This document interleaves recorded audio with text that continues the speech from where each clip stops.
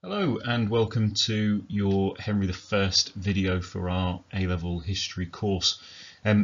Sorry about the delay in getting videos to you recently. I've explained that I think via email. So we're going to crack back on by looking at Henry I. We haven't got much to finish off with. I've been umming and ahhing about what to set you over the half-term break. I am going to set you something. It is going to be a 20 marker. It's one that's going to ask you to revise back a few different topics, so I'd like you to have that done for the first week back, and we probably should be finished with Henry I by the end of that first week back. So what we're going to look today is look at Henry I's relationship with Archbishop Anselm, who obviously we've looked at already when we've looked at William II. So we're going to describe it and the causes and the events of something called the lay investiture controversy, which is going to dominate the relationship between Henry and Anselm. We're then going to look at how Henry was able to end this controversy and try and pass some judgment on Henry I's diplomatic abilities at this point. The 20 marker that we're going to be looking at over the half-term break is going to ask you to look holistically at William I, William II and Henry I. So you're going to have to do some revision on this one. It's an open book assessment, so you don't have to do it under exam conditions whatsoever. And I'd like this back on the first Thursday of the first week back, so that's the 4th. If there are any problems with that, you've got to email me first. I don't want people on the 4th not to just submit it. If you're having issues, you've just got to let me know.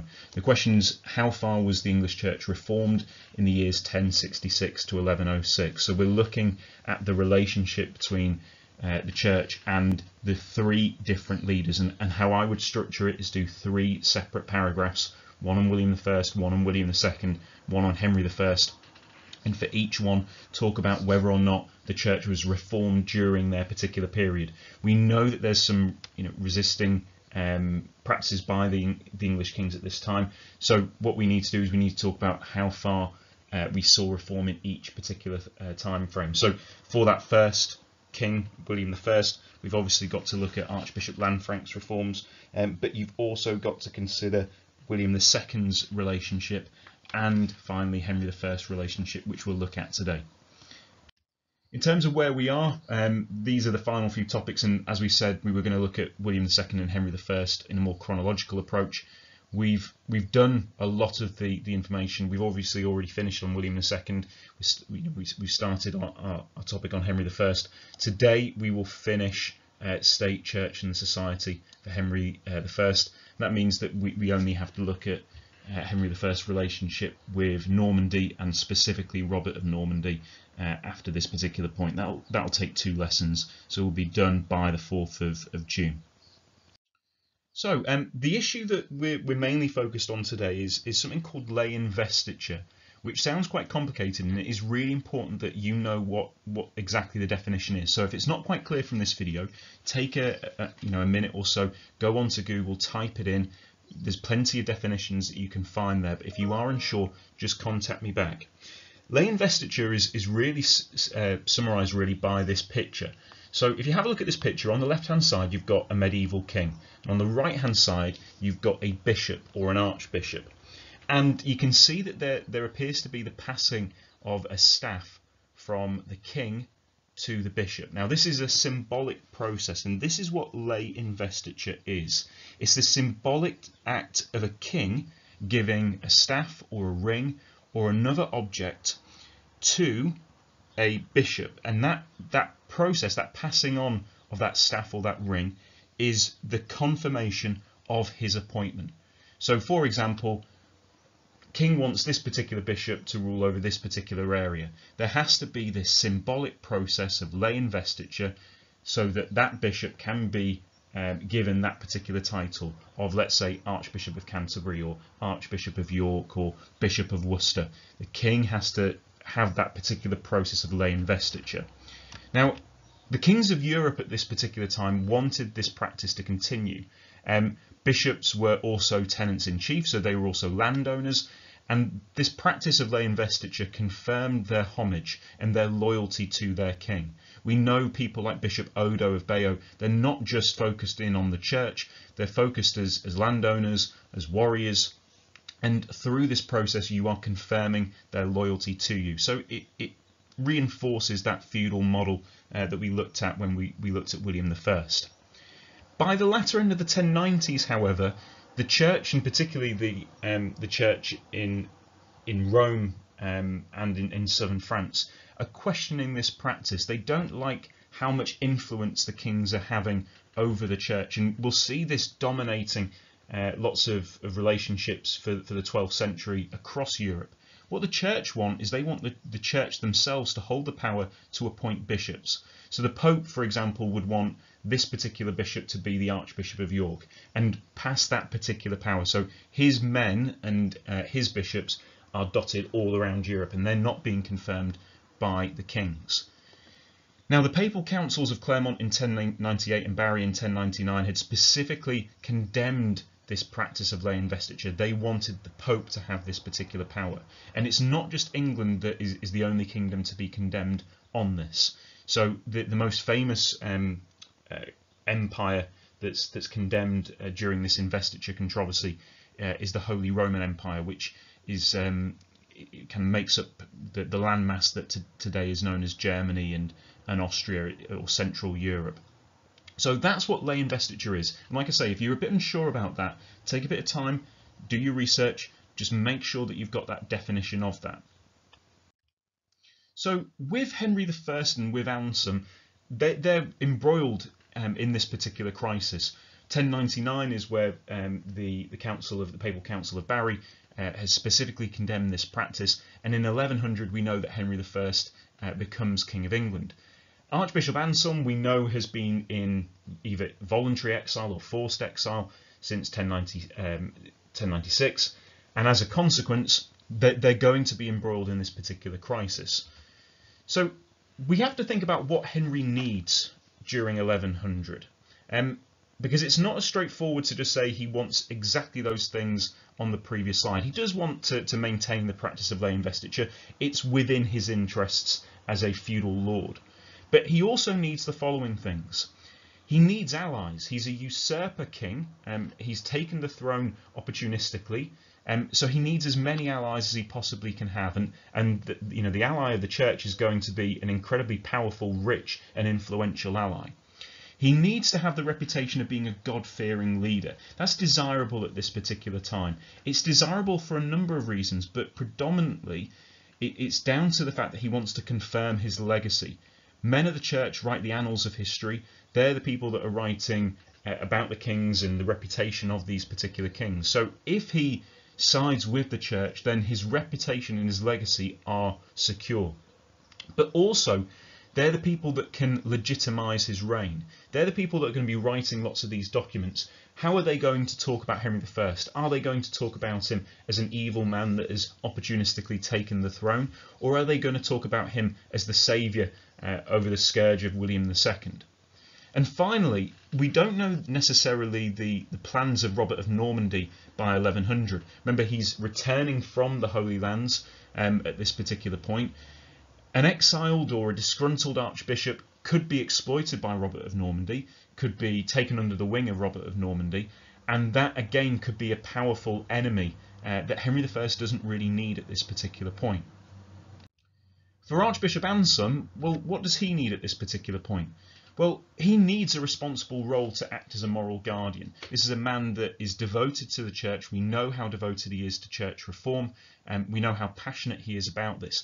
And in order to enact all of this church reform, and in order to enact his role as a moral guardian, he needs to have a clear leadership role.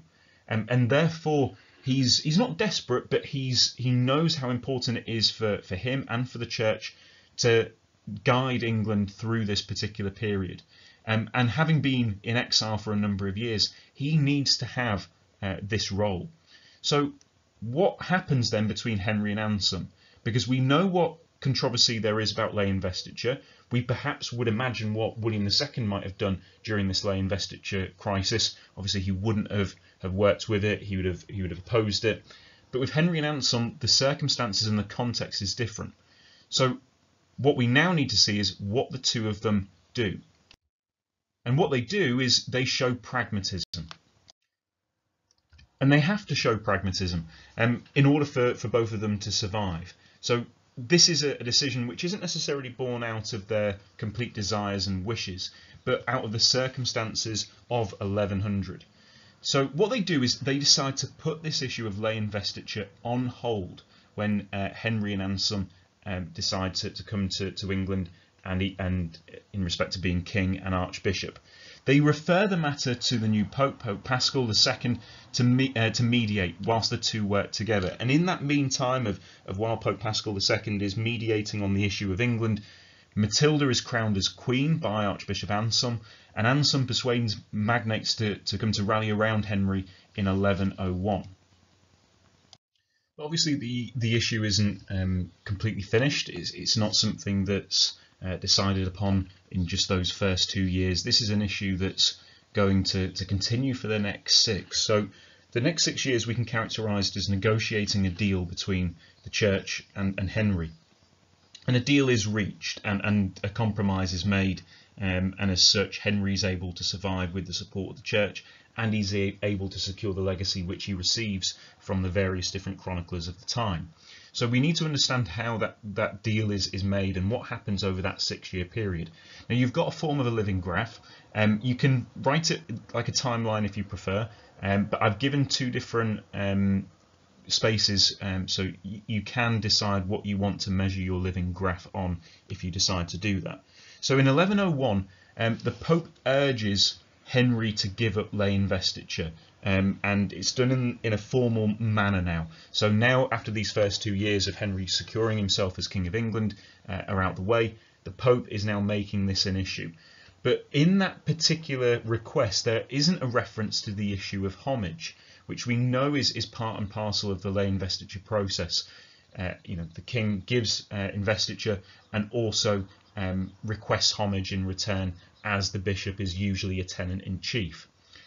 Henry ignores this particular request. He doesn't do anything about it. And what they decide to do in 1102 is they decide to send a mission to Rome to negotiate a deal. Now the deal for Henry is obviously no change to what's currently happening.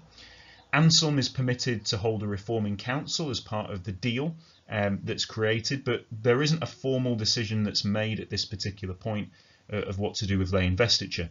Anselm's council is what he's been hoping for a number of years now. 10 years previously, under the reign of William II, he wanted to hold these reforming councils, very similar to what Archbishop Lanfranc had done. And in those councils, clerical marriage and simony are condemned. Again, it just seems to be a bit of deja vu when we're thinking about what Archbishop Lanfranc did in his reforming councils.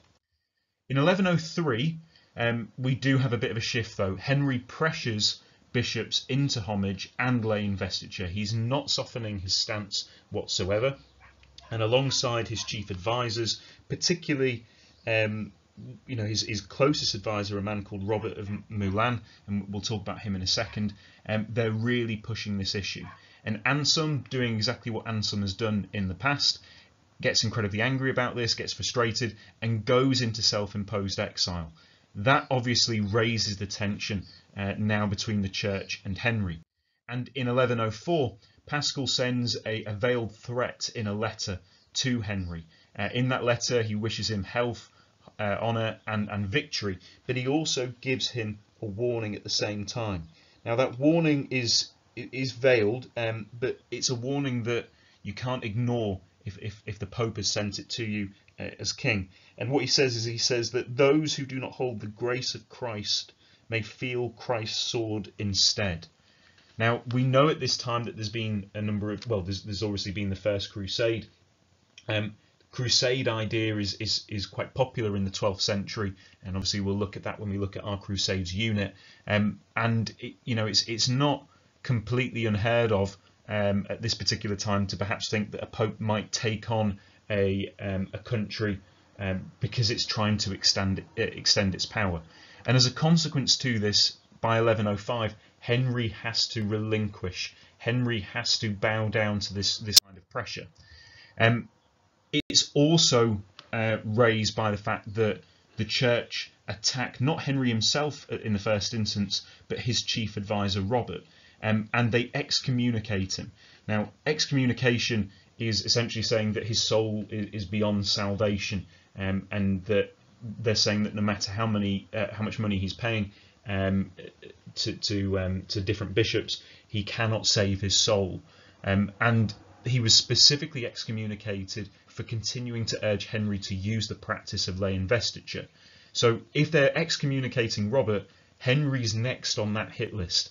So 1104 and 1105, the tide really shifts in favour of the church through their aggressive stance and their aggressive policy. And in 1106, we see a personal reconciliation between Henry and Anselm, and it's at Bec, which is where Anselm's abbacy is. So this is done on the church's terms, not on Henry's terms. And a deal is struck in 1106. And you might find that this deal sounds quite familiar. The deal is that the king gave up his right to investiture, but retained the right to receive homage from his bishops. And that's exactly what the original deal was in 1101. So the deal that Henry was given in 1101 is the deal that they make in 1106. And it's not a bad deal for all sides. So for the church, they're able to get rid of this idea of lay investiture. So it's a council of bishops and abbots and the Pope that will decide who the bishops for different areas in England are.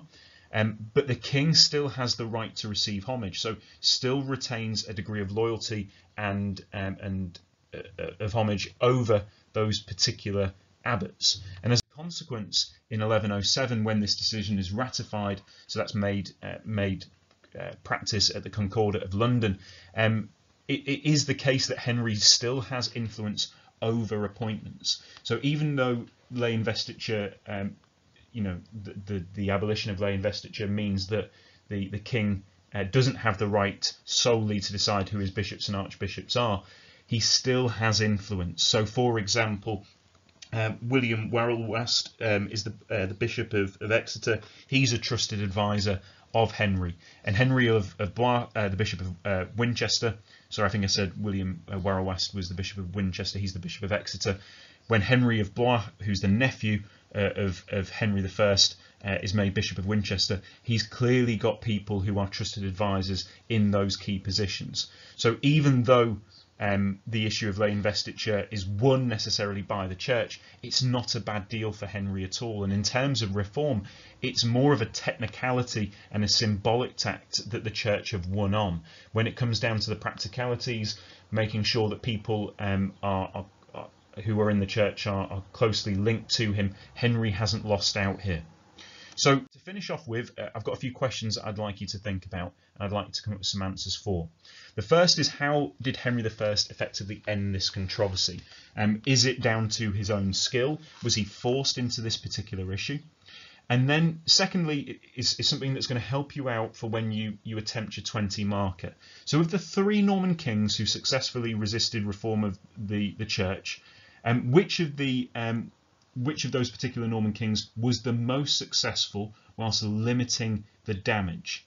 So with William I, William II and Henry I, out of the 3 of them, who successfully resists reform of the church the most whilst limiting the damage? So it's a 2-part question when you're thinking about that.